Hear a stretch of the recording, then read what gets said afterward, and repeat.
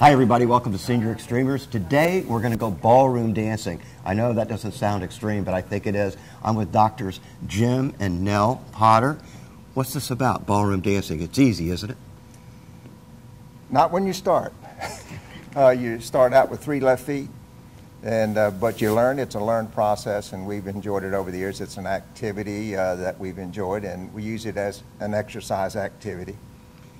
Now, is this something you've been doing for a long time, or you just took it up recently? We've been doing it for maybe 20 years. And these guys are 75 years young? Yeah. About that, yes. Now, he's 76 this year. You know, this is really a lot more physical than people think it is. Tell us about it. Physically, well, it certainly is. It's, as I say, we use it for exercise activity. For a good 45 minutes to an hour, you've done quite a bit of work. And it's good brain exercise because you learn one step at a time. And then I always liken it to a 2-man football team where the guy's the quarterback, constantly in a huddle, but no breaks. And so you have to go from one step to the other.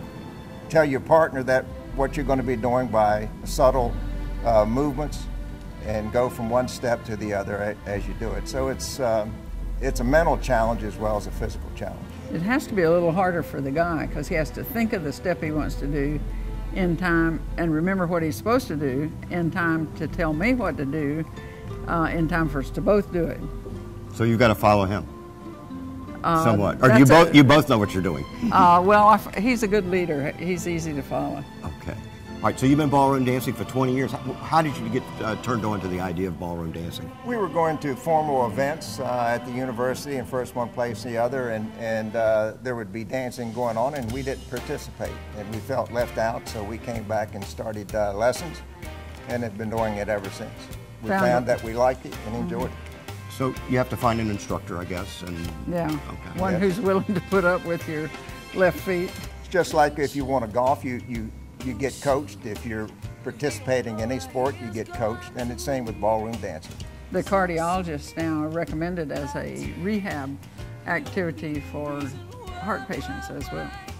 No offense to our bodybuilders, but this may be more fun than going to the gym or jogging. Oh, much better. You get to hold the girls. Ooh, I like that. Yes. Now this is really neat. You're both retired doctors, but you were involved in sports as a doctor. Tell us a little bit about that. Right, I was one of the volunteer physicians for the Florida Gators in the late 60s and early 70s, and when we came back here, I was one of the volunteer team physicians for Escambia High School, where Emmett Smith came from, for 30 years. What type of practice were you in? I'm a pathologist, primarily in the hospital, dealing with physicians rather than patients directly, although I saw bits and pieces. Yeah. So you really didn't have a lot of time in your careers to pursue other types of hobbies and sports? Were you pretty consumed? Well, we traveled a lot and raised children, That's traveled. physical. Had foreign exchange students 5 times. And we like to sing, so we've been singing in a church choir for many years, at least since 1972 when we came back. But you chose not to go home and sit on the couch and watch the tube. We don't watch much TV. How has ballroom dancing helped you as you've aged? Jim had 6 bypasses in 2004. Really? And I had a stent in 4. I think being active probably put me in a good position to recover from it.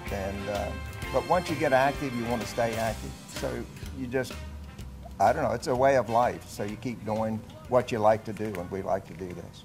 In 2004, he rebuilt the downstairs of our house after Ivan with our son and my brother-in-law, who's an engineer, and our son-in-law, who's an architect. So he had done a lot of physical activity doing that after we retired in 2002.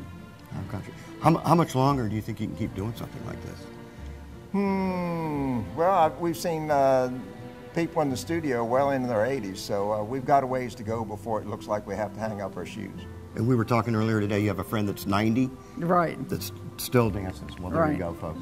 People that are thinking about this, what would you suggest? What's step 1, 2, so forth, to get started in ballroom dancing? Find a good studio. Practically all the studios offer starter essentially a starter kit. They'll run through some steps and to begin to get you oriented, but You have to be patient and work with it because it's hard to begin with. And once you start getting in to the feel of it, then it becomes much easier.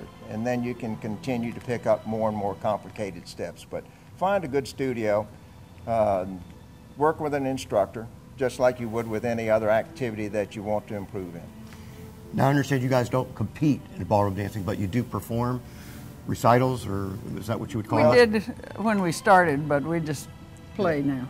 When the studio puts on an event for the Showcase. students, a showcase, we go to that, and there's some general dancing during those things, but we don't participate in the learned activities like that anymore.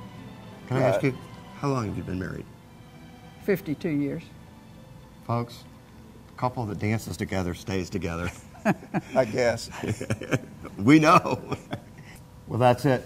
Age doesn't define you. I'm here with Doctors Jim and Nell Potter, and you can see what ballroom dancing can do for you, because after 52 years, they're still going for it.